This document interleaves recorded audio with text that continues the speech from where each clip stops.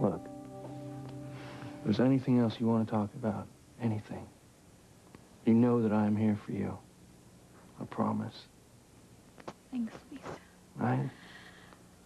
How about some more of that hot chocolate? Sure. Right. Why not? Thanks.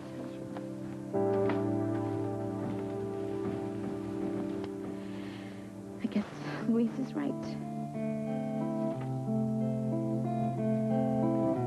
My love for Ethan wasn't meant to be. I can't even dream about him. Not ever again.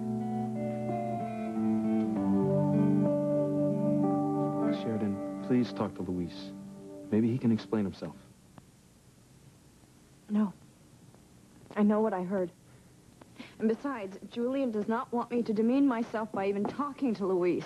I mean, and he's right. What good would it do? We come from two different worlds.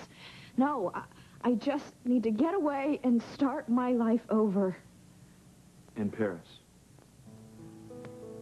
Look, Ethan, I'll come back for your wedding with Gwen, and you two can come and visit me whenever you want. We'll have a wonderful time. It won't be the same. You know, I feel bad about what happened. I want so much for you to be happy, like Gwen and I. I want that too, Ethan. I just seem to have a knack for picking the wrong men. And I'm starting to think that I'll never find true love.